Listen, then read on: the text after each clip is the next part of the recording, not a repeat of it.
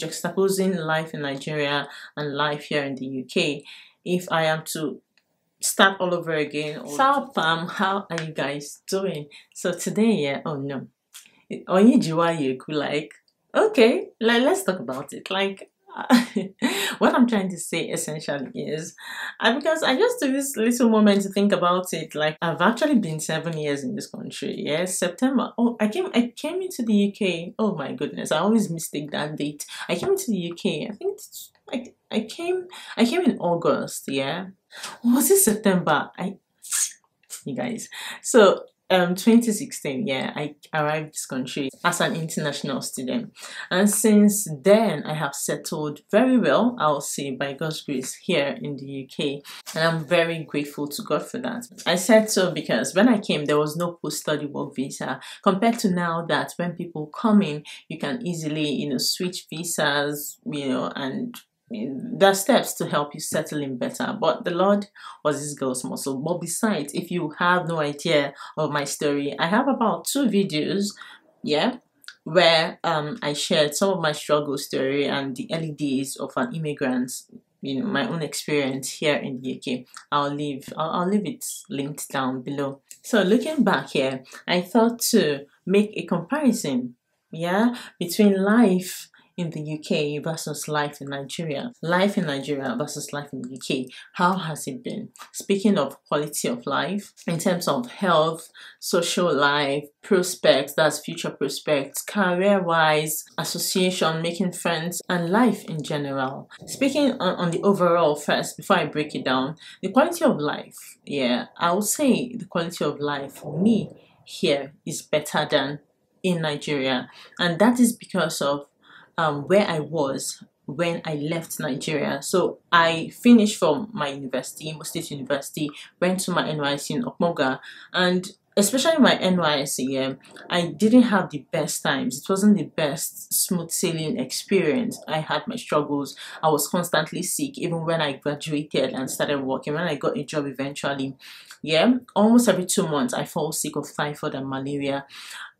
In as much as I was a youth, I was about 25, 24. I graduated at 20, finished my NYC, got a job and stuff. So I was at about 20, 23, 24, 25, out of university and navigating work life in Nigeria whilst living with my parents. The salary wasn't so bad because as at then I worked with Jumia Nigeria. I was earning about 70K, and outside of commissions here and there that I get from my job, which at times brings me up to 100,000. And at the point my salary became 100,000 naira. I'm talking about 2015 to early 2016. I was earning about 100,000 naira plus. If you look at it now, if I continued in my career path in Nigeria, what I was earning then and where I was then would definitely not be where I would be now. I would have definitely grown, despite having a family and raising children, because one thing for sure is I'll definitely have help, which is the difference here. Over there, I believe I might be able to do more in certain capacity, more than I can now, particularly in the aspect of expanding further, primarily this. Because I know that if I was in Nigeria, given the kind of person I am, I love to build streams of income.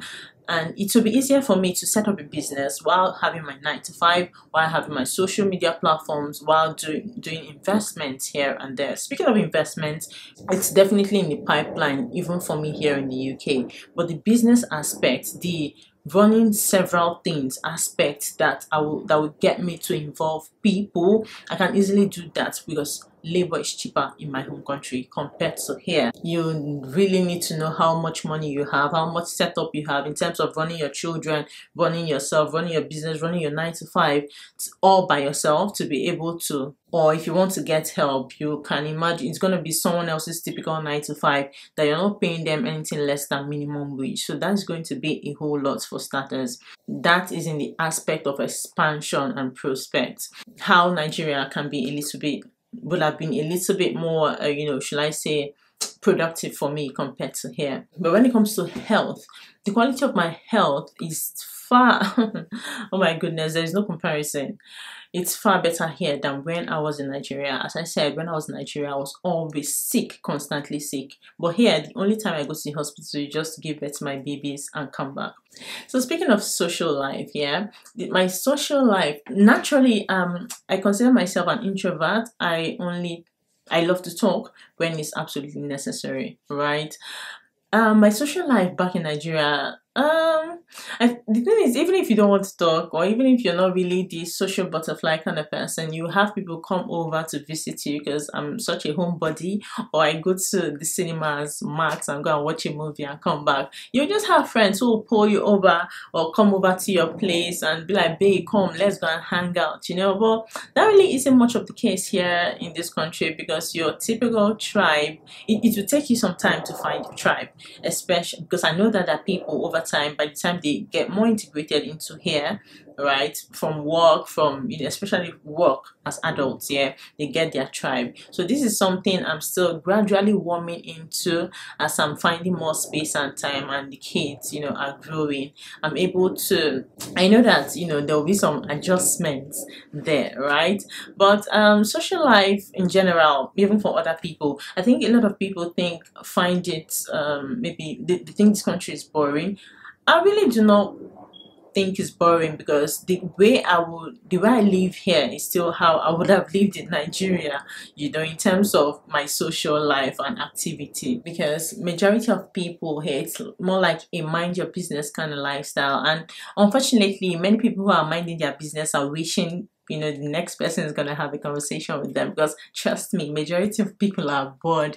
But you know, we move, it's the civilized world, people are trying not to, you know, disturb someone else, more like it. But then in terms of security and welfare, do I need to say, although some persons will tell you, oh, there is issue happening everywhere, my brother, my sister, I don't know how it does my ear when people say like that. How can you be comparing a third world country where